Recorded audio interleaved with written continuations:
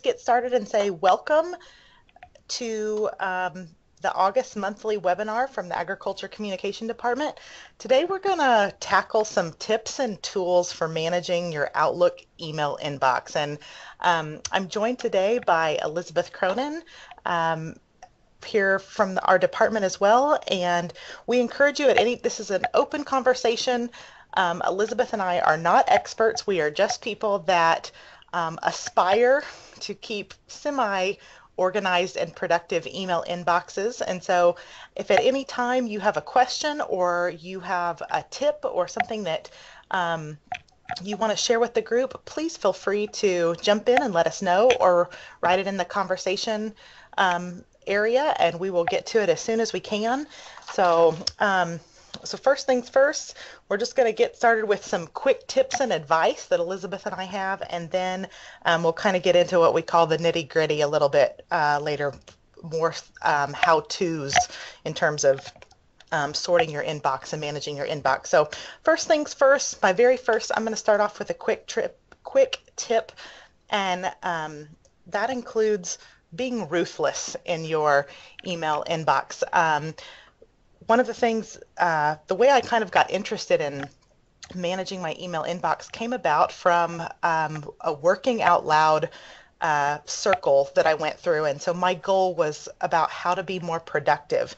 And so I kind of did a deep dive into reading everything I could about time management and productivity. And a lot of it started with getting rid of the clutter in your life. And I think that includes your email inbox as well.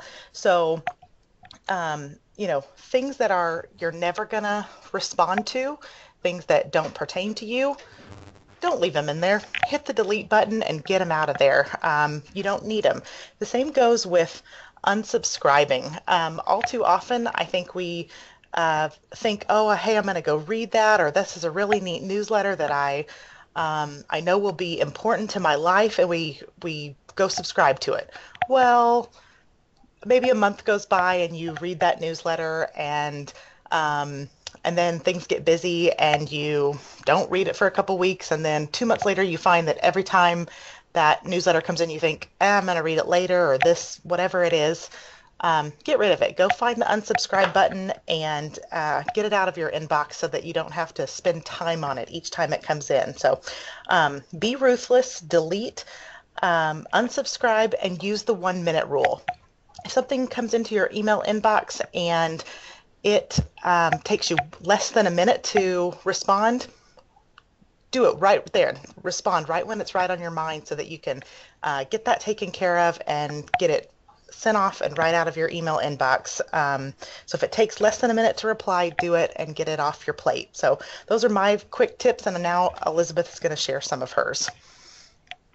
Sure. I'm actually just going to present my Outlook here. I kind of follow the same tips that Kelly mentioned. I think of it as kind of a triage for my inbox. What can I do first, and how can I clear things out so I don't feel bogged down by everything that's in my inbox. Is my Outlook showing? Yep, you're good, Okay, Elizabeth. perfect. So when I come in, I feel I'm the kind of person, I don't want a lot of emails in my inbox. I kind of use my inbox mainly as my only the emails that have actions that I need to do something with them. So, after a weekend, or even just, I come into work in the morning and I have an inbox that's full, I go through the same thing that Kelly mentioned about, if it doesn't apply to me directly, I'll just go and I'll delete all of those. So I'm going to go ahead. And I guess I kind of know what things I know don't apply to me. I'm just going to clear those out. The first thing I did, I marked them unread. I don't like that bold, how I have bold 10 unread emails here. I don't like to see that in my deleted items either. So I go ahead and mark them unread first. Looks like I missed a few. And then it's just a lot easier for me to know what do I need to do today. And that's right now I'm down to 8 emails. It's a much easier, less daunting task. And then I would go through and figure out, some of these might be a quick reply, a yes, something quick, and I would do that. It would be my next step. Now, Kelly talked a little bit about time management and productivity, and I think one of the important things with email, well, you can spend so much time replying to emails or getting caught up. You know, you have an email, you see it, and you want to respond to it immediately, and that can really interfere with what your project that you're trying to get done. So one of the other things I do to be more productive, um, I just went ahead in my settings in my options here in mail. You can turn off those notifications if you don't like the little pop-up that happens every time you get a new email or a sound. I just went ahead and I unclicked that. That's under message arrival here. I don't want to see when I have a new email or get a sound. And then I can minimize my inbox when I'm working on something else, and I won't be distracted by every little email that comes in, and I can focus more on something without getting distracted. I know Elizabeth and I, when we were planning on this webinar, we both talked about how we couldn't cite the specific article, but we both talked about how we'd read articles about notification psychology, and that when a notification pops up on your desktop, or whether it's a ding that comes to your phone or to your computer, it's human nature to want to instantly look at that or respond to that. So if you're in the middle of working on a big project, or you're right in the middle of a meeting, or you're whatever, you're brainstorming something that needs some time and attention, and when that ding goes off, we inherently want to respond to that. So we completely break our train of thought and our concentration, and we go check on that email. Or if you are like me and you have double screens up, my email tends to be on my second screen all the time. And so it's human nature to want to constantly be looking at that as it comes in. Well, then as soon as you look at it, then when you're ready to go back to the project you were working on, you have to rethink through, okay, where was I at, or middle of the sentence, or the middle of this thought. So by turning off those notifications, it removes that temptation to want to be constantly looking at our email. There are some thoughts about only checking email twice a day, setting aside a certain time on your calendar when during this 30 minutes in the morning or during this 1 hour in the afternoon, I check email. And I know for most of us that is not, we kind of live and die by our email here within extension and all ag. And so, that might not be workable, but maybe there is, whatever system works for you, we encourage you to do that, but it might be worth it to think about turning off your notifications or minimizing your email and setting aside some time, specific time each day to do that. So I think now we're going to get into some of the how-tos of this webinar, and I'm going to let Elizabeth continue on with her system of using folders and flags to keep everything in its place.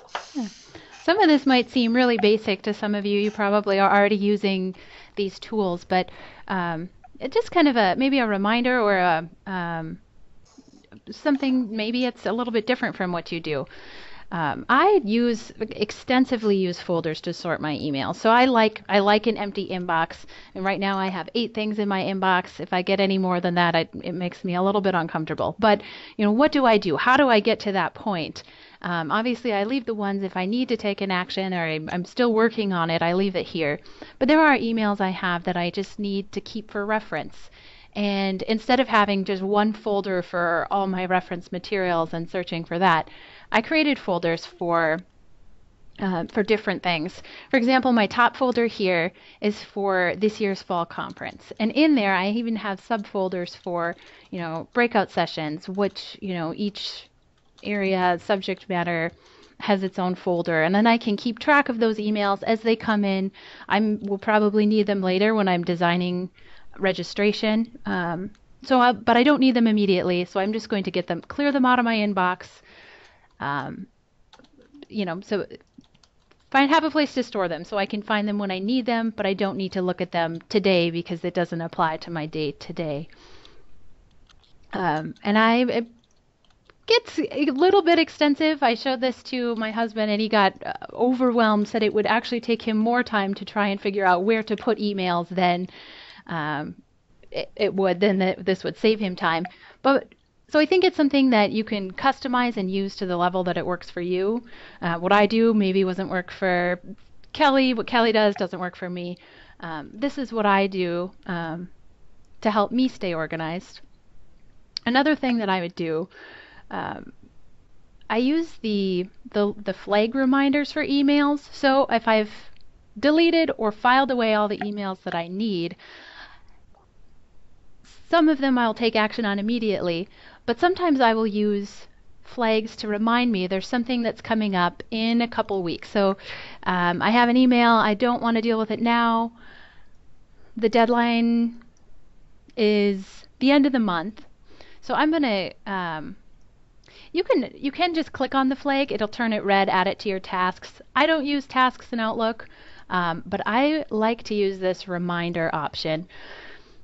Um, So if it's due at the end of the month, I might want a reminder on the 30th that I need to work on this before the end of the month. It's not going to take me very long, and I don't have the time to do it now. I can pick what time I want to be reminded, and it will pop up just like when you have a meeting. Then, if I want now, I can file this away. See, it's related to conference. I can just drag it over here, and I don't have to see it today, but it'll pop up before I need to take action on it.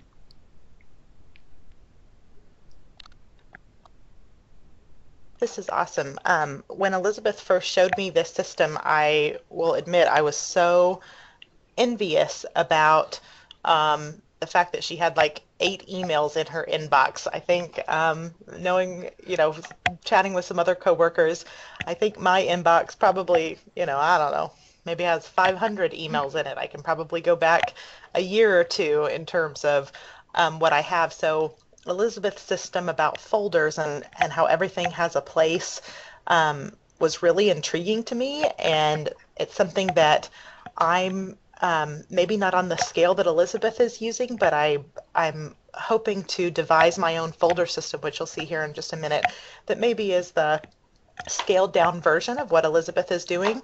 Some things to note that I thought, were kind of interesting about Elizabeth's system was that, even once as she clears them, if they're unread, they still show up with, as an unread within that folder system. So Elizabeth, do you kind of go back if you see something, do you sort even if it's unread with the intent to go back, or do you only put them in folders once you've read them, responded to them, or taken some form of action on them? Can you share a little bit about Yeah, that? usually I don't file them away unless the action is done and it's more emails that I need to refer back to later. But sometimes if it's so I have some things that I work on as time allows. So our ACOM photo gallery, if I get photos, I'm not in there every day, so I might just slide it over here, and then I can see easily there are two photos that I haven't dealt with yet. So the next time I'm in our gallery, I can upload those photos. But Awesome. usually I wait until after the action has happened. It looks like Linda Schuster um, let us know that she does subscribe to some what she calls junk emails. I have the same type of things, Linda, that specifically so that coupon codes come to me.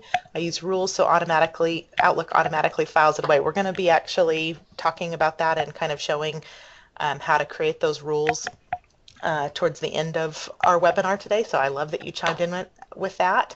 Does anybody else have any? Like I said, I was totally intrigued when Elizabeth showed me her folder system, and I think that, like she mentioned, you've got to do you got to create a system that works for you, no matter how complicated it is or simple it is. But does anybody else use folders to uh, manage their inbox at all?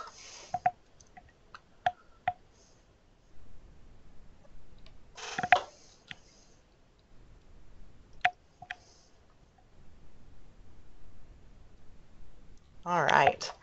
Looks like we've got a few people typing. All right. Thumbs up. Yes, yes. Awesome. All right. Love to see that. Like I said, if at any point anybody wants to chime in or ask a question, um, please do so. So now I'm going to take over and show you a little bit about a system that I I didn't, I'm sure there's other people that do this, and this is, do some, or there's other people that use this system, but I'm going to show you how I use categories to work for me. So let's see here. Share my desktop.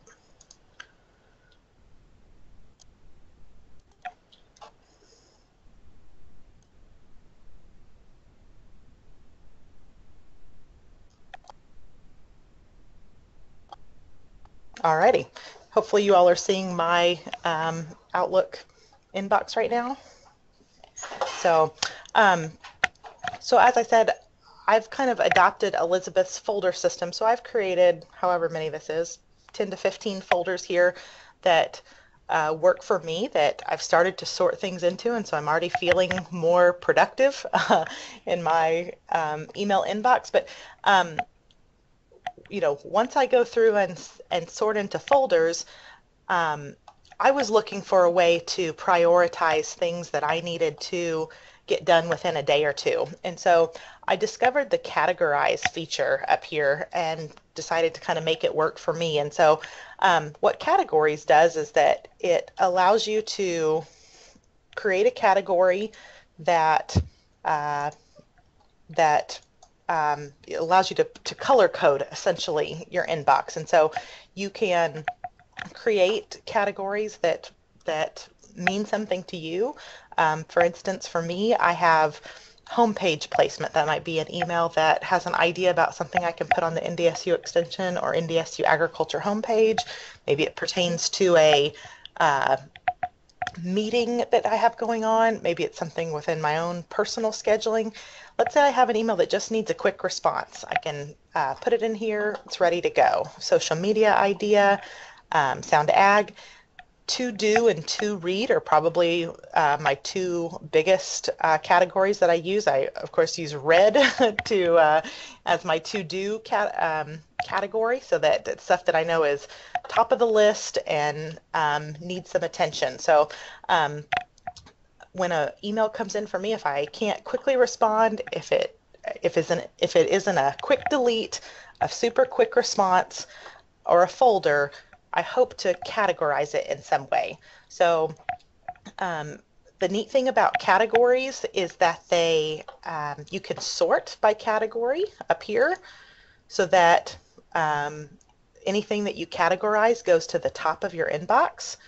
Then within that, you can hide and show categories based on what you want to see. So if your to-do category and maybe your response needed category are the things that mean the most to you, those are the things you can show so that they stay at the top of, to the top of your inbox. Anything new that's coming in then flows under that. So here, Amy is wanting to know if this AgComm webinar will be archived. I need to respond to Amy right after here. So I'm going to right click on her email, go to categorize, and put in response needed. And it marks that with a green flag as I've indicated, and it puts it in the response needed category. So as Elizabeth and I, like I said, we're preparing, we talked about how, Elizabeth's system of folders and my system of categories might be a great way to, long-term email management, and then being the folder system, and very short-term kind of 24 to 48 hour email management might come in the categories process. So does anybody else use categories or any other system like that to prioritize exactly, or kind of short-term priorities management?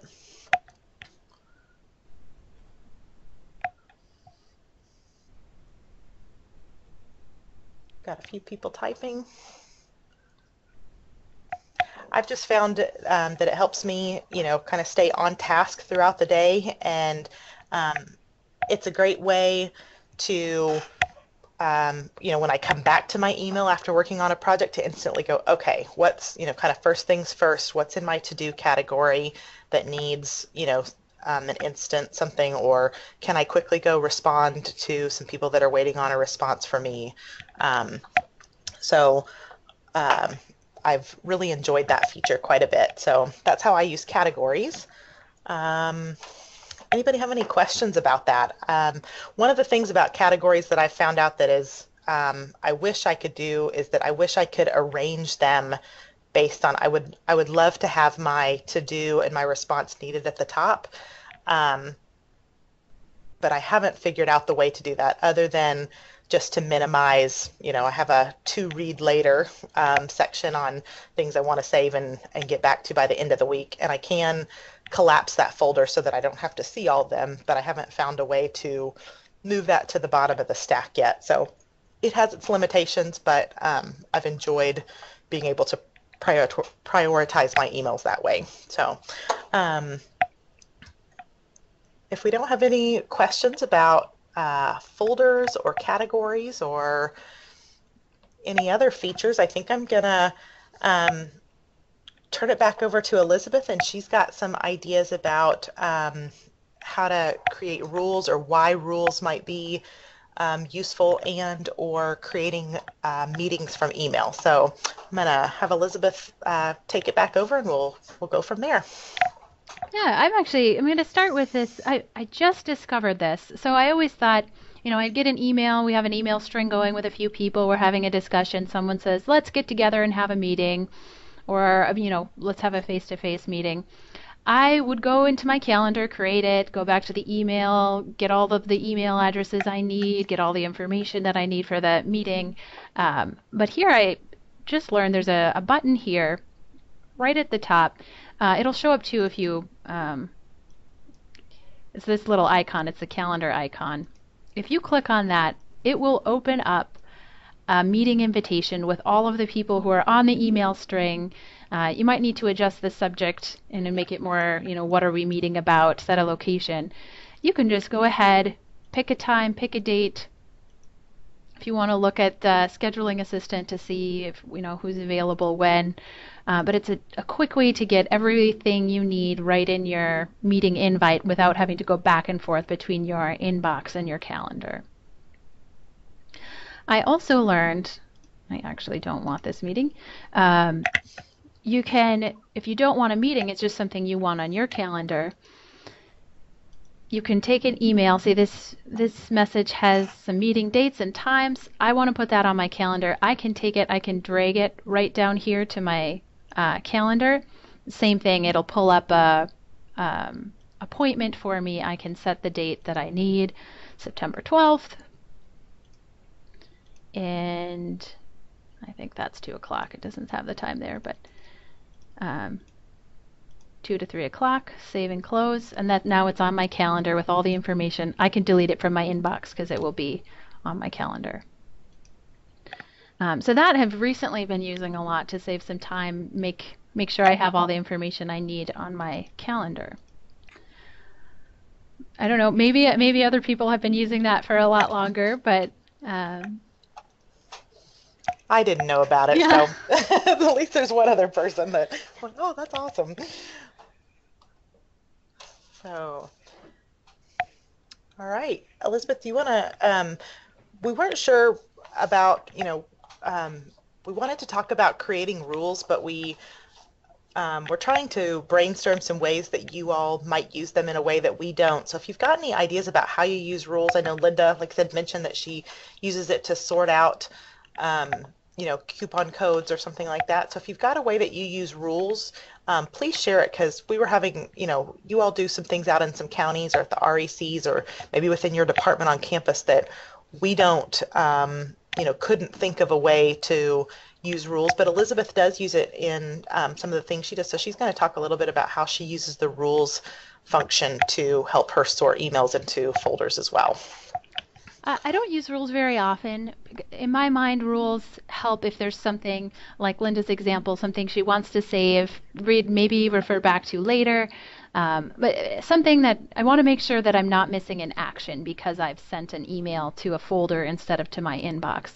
But one of the ways that I found it useful is for registrations for fall conference. So when people go or for the support staff conference, when people go through Marketplace to register, I get an email for every single one of those registrations. And that gets to be a lot, especially for fall conference when I'm seeing 230, or I mean, just registration confirmations. So I don't want all of those going to my inbox. I want those going somewhere else, because I do need them if someone were to have a question, need to change their registration, or just to confirm something. But otherwise, I don't need to look through them. So I pulled a registration from last year's conference, just as an example. I'm going to create the rule based on the subject line. They will all have the same subject line, registration confirmation. So we can just walk through. It's in under File, right here, Manage Rules and Alerts. And I want to create, oh, I did create one earlier as I was playing around. Let's get rid of that. I'm going to create a new rule. At the top, it has some quick options for you. I want to use the second one, move messages with specific words in the subject. And then down here in step 2, you can specify what words you're looking for. Registration confirmation. And I did create a folder already, so we'll put them in registrations. Next. I already have my condition specified. And I want it to move the message and stop processing. If I had other rules, I could have that checked or not checked, but we just have the one right now. And I could set an exception. For example, someone might reply back to me with their email and have a question about it specifically. So I could select something, maybe my name is, in the to box, or maybe it's sent only to me, or I could change that. I think the one I used had to do with it being a reply, but right now let's just keep this simple. And I have one in my inbox here, so I have the name already set up rule options. I want to run this on what's already in my inbox and turn it on now. Let's see if it works. I'm going to click apply. Okay. And now that email is no longer here, and it shows up. I have it here. It's unread, so it shows up in my registrations. One registration. And that is helpful. As I get new ones, they would show up in there and I could see. So if Becky or the conference chairs ask me how many registrations do we have, I can open up my conference folder, take a quick look. Oh, we have one registration so far. We have 100. And then we can kind of gauge, do we need to send out another reminder? Do we need to, how far are we? So that's one way that I use rules. Does anybody have any other way that they use rules, like I said, out in the county or at an REC that they'd be willing to share if they think the rest of us on the call could benefit? If you do, please type it in the chat pod.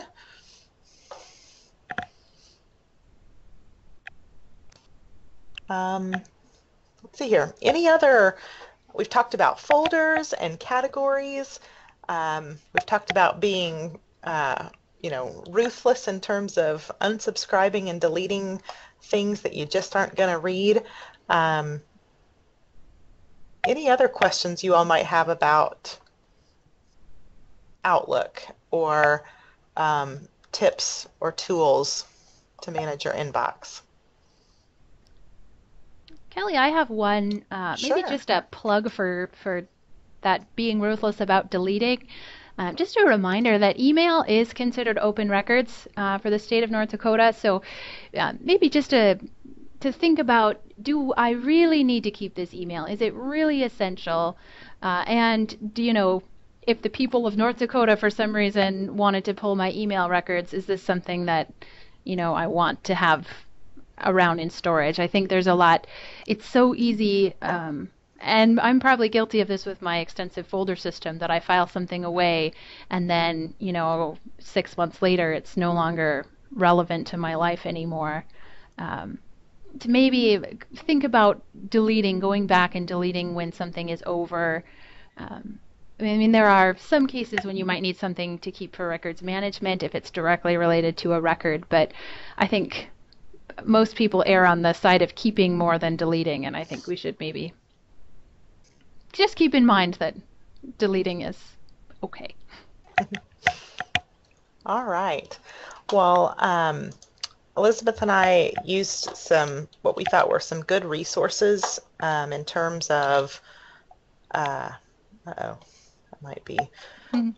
some good resources that we found that talk about some of the tips and tools we talked about today. We also, um, I included a link to, we talked about unsubscribing from newsletters, but my favorite newsletter that I use to, with that the one newsletter that I practically always read is from a blogger that has tips and tricks on um, email productivity. And so I really enjoy her stuff. And then if you want to learn more about records management and things that you should be keeping and or not keeping, we also have a link to the NDSU records management site as well. And so um, as we wrap up, we welcome your any other questions or comments. Like I said, if you've got something that you're doing, whether you think it's a big or small step that you'd like to share, we'd love to hear about it. We hope that we've been able to provide some things for you that make managing your Outlook email inbox easier and um, less time consuming, so you have more time for um, the awesome work you do. So if you've got any other questions or comments, please speak up, and we will have this webinar recorded. So we'll leave it open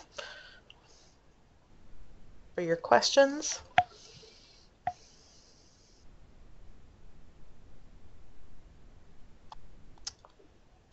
All righty. Well, got a few people typing here. I'm